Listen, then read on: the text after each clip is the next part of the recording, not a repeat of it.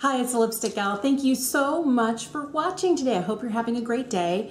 I wanted to say thank you for being subscribed. My channel is continuing to grow. I'm over 1,100 subscribers. When I crossed that 1,000 mark and then it just continued to creep up, it just makes my heart so happy. So thank you for watching. Thank you for subscribing. And thank you for sharing my channel with somebody else who you think might actually really enjoy it. All right, so favorites for the month of May. It's been kind of hard. I think if you've watched any of my videos in the past couple of weeks, you realize there was a point where it was kind of like, I'm not surviving quarantine. And I feel like things are finally getting better. The county that I live in Washington State, has applied and been approved for phase 2. So at the beginning of June, we're going to be moving into phase 2 where we can, get together in small groups of like 5 or less. Salons will be opened. I already have appointments for haircuts for all of us. And we're just, I feel like, maybe it's okay to start spending time outside of these 4 walls. And that is probably my most favorite thing. I will also link for you right here a video where I talk about basically the only makeup I'm wearing during quarantine is lip products. And there's a lot of lip products here, so I thought we'd start there.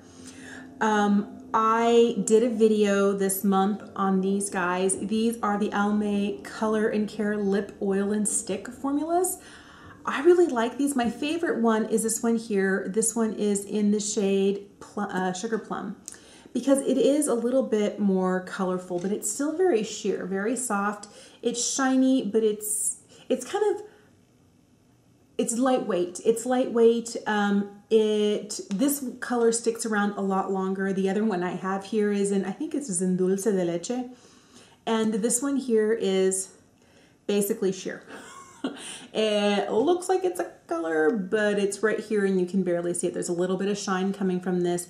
It really doesn't give a lot of color on the lips. So this is one that I throw in my sweatshirt pocket, in my hoodie pocket, or I'll put it in the pocket of my jeans, just so as I'm going around throughout the day, I need a little something on my lips are feeling a little dry.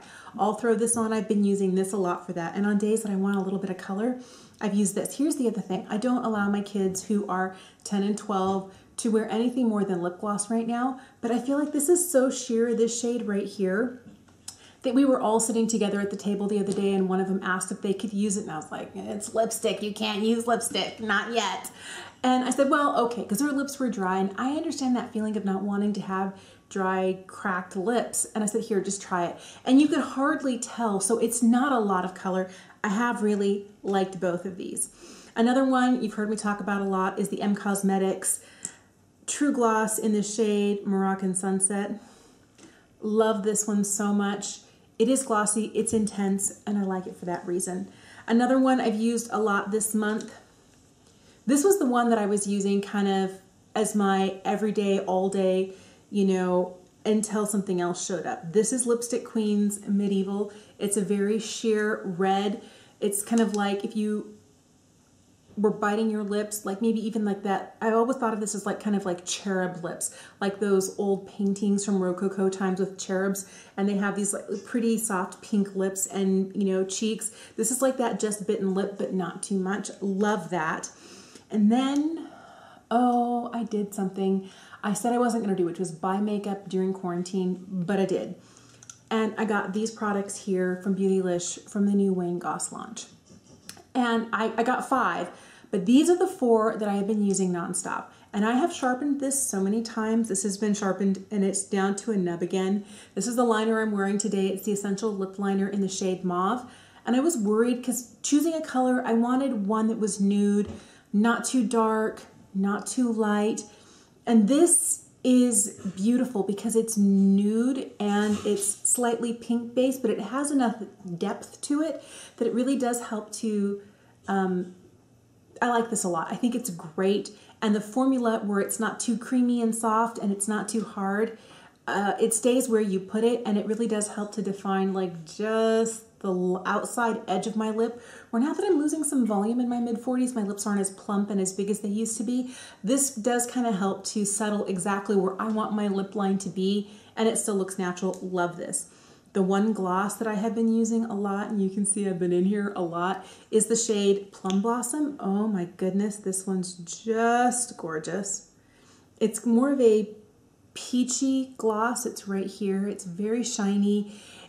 It doesn't have any sparkle to it, so I would call this more of a cream finish, meaning there's no shine or shimmer to it, but it is very shiny, and you can add it on top of lipstick. Like if I were to just tap this right on top here, it would give that illusion of a fuller lower lip. It does have a subtle mint kind of scent and a mild, the most mild tingling. I love that. It works well over any shade of lipstick. I've used it over darker lipsticks, over lighter lipsticks, but I love the shade, and even on its own, it's just gorgeous. Now, both of these lipsticks right here, one is my new favorite. Like, I've worn it almost every day since I got it in mid-May, and I'm absolutely in love. But let me show you the other one first. The other one is called Lily. It's a very beautiful kind of pink leaning nude, and the formula is fantastic. It's a cream formula. It's gorgeous, but my favorite is this one. It's the darkest shade that Wayne developed for the launch of these, and it's this one right here. It's called Zinnia. Now, he's not a red lipstick fan, and I am, but I wanted the darkest one he made, and it was this one.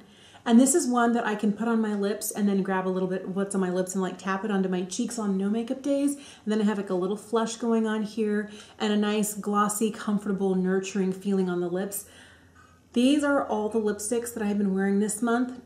And I wear a shade every day, even if I don't wear any other makeup. There's been so many days this month where it's been nothing but a lip product. And these are the ones that I've been grabbing for.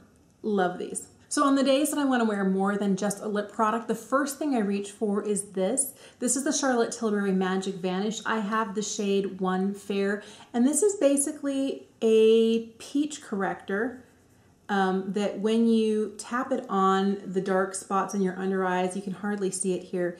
It does have kind of a slight peachy cast to it. It helps to neutralize the darkness here. Now, you can still see I still have some darkness, so it doesn't get rid of everything. It's not heavy. It is creamy, slightly emollient, but not in a greasy bad way. Just enough that it doesn't accentuate any dryness or crepiness you have going on under your eye, and as a 45-year-old, I definitely have that going on. But I like that it's hydrating and emollient without being greasy. And there are days that I'll wear just this and call it a day. So if I want to do more than that, I have been loving 2 things for the face. One is this. I can't get over this. Like these M Cosmetics products that I purchased, lip gloss and this blush. This is called Magic Hour. It's the Heavens Glow blush, and the shade is Magic Hour. There's a slight sheen. Can you see the slight sheen to this? You can wear this on its own and you don't need any highlight on a really soft, almost no makeup day, and I love it for that. But I have been wearing this shade a lot, and then I have been topping it with an, I forgot about it in my collection, but it's a Super Shock highlight from Colourpop, and it's in this shade Stole the Show, and you can see I have some pan here, some baby pan. I absolutely love this product. So it's kind of like a white highlight with a little bit of a gold undertone to it. And I use it with my fingers usually, because on the days that I'm wearing nearly nothing, it's really easy. And here it is. It's just kind of, you know, you rub it out and you get kind of like a slight sheen. There's no glitter. There's no shimmer. There's just a softness and a shine to it, and it doesn't look chunky. It looks really pretty, and it's what I have going on here, and I love this so much. It's easy to reapply if you feel like you need a little bit more. I also have been loving it using a duo fiber brush. I'll just do this and then just kind of tap it where I want it and then blend it in, and you can really take this, you know, above and beyond its soft, kind of more natural look to kind of a wet and glossy look. This will take you to that spot. You just have to keep layering it on, but I like the soft shine that it gives without being glittery. And I forgot how good these were, but some of them are more glittery than others. Some of them specifically have glitter chunks in them, and I like that this one doesn't, and I love it so much for that. It's also it has some warmth from the gold, but it's perfect for my skin tone. Sometimes the ones that look like they're more of a white highlight, they're a little too icy and a little too cool. And this one has some warmth with the gold in there. It's just gorgeous. Love it. Quarantine has been, I've been hard pressed to put anything on other than lip products, and my little cheat of whatever's on my lips, I'll tap on my cheeks too. But on the days that I want more than that, it's literally these 3 products that I've been reaching for, and I have been loving them for that. But let's talk about some non-makeup items that have been amazing. I love listening to audiobooks as I'm making dinner, as I'm doing housework, as I'm going on a walk, as I'm doing something where I'm by myself but I want a little company. An audiobook is a great way to kind of take care of that. And so I found out that my local library lends audiobooks for free through an app called Libby. So I have that app on my phone, and I can borrow an audiobook for up to 2 weeks. And I've been listening to like a whole bunch of stuff. I just finished listening to a couple of nonfiction. I listened to Michelle Obama's Becoming. I listened to, oddly enough, there was one Malcolm Gladwell book that I had not read, and it was David and Goliath. So I listened to that. That was fun. I just downloaded 3 new ones today, but I haven't started them, so I can't tell you whether they're good or not. But I've also loved, for years, I just would use regular earbuds, like the really inexpensive, cheapy ones that don't have good audio quality, because I ruin and lose earbuds like nobody's business. But my husband found these little guys. These are, I'll have to leave it in the description down below, but he found them on Amazon. They were on sale. They come in their own little box where you put them in there and they charge. And I'm sure everybody knows about this. I had no idea that little Bluetooth earbuds could be so comfortable and so easy to wear and stay charged for so long, and there would be no cord. And I can leave my device on the counter, and I can walk and, you know, start the laundry up and go over here and, you know, go cut some herbs from the garden. It's like been a revelation to me. I love these guys. They're so great. All right, now when I do sit down, and I've been really listening to a lot of audiobooks, but when I decide I want to watch something, I have been loving 3 different shows. So the 2 that I have been loving that are more in that reality TV, one is called Making the Cut. It's on Amazon Prime, and it's kind of like the grown-up version of Project Runway, because you have Heidi Klum and you have Tim Gunn, and I always loved Project Runway, but I didn't always like the backbiting and the kind of putting people down, or some of, you know, that workroom tension that comes in.